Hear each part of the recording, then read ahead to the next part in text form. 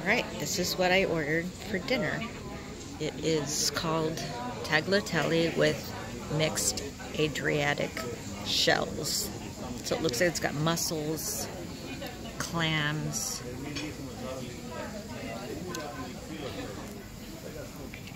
not sure what all these things are. Might be scallops.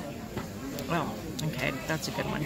The pumpkin soup was okay. I wouldn't have, if I had to choose over again, I wouldn't. It was kind of watery, a little bland. I just stuck my finger in this, and I think I'm really going to like this. But it's interesting how there's always seems to be one part of the meal that's not perfect. It's the salad that's not perfect. It's the entree that's good, or the entree's okay and the salad's good. So this kind of goes with it. So it's hopefully the meal's going to be good.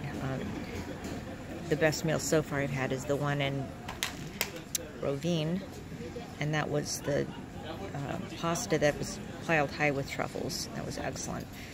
This one smells good, and I think it might be a good one.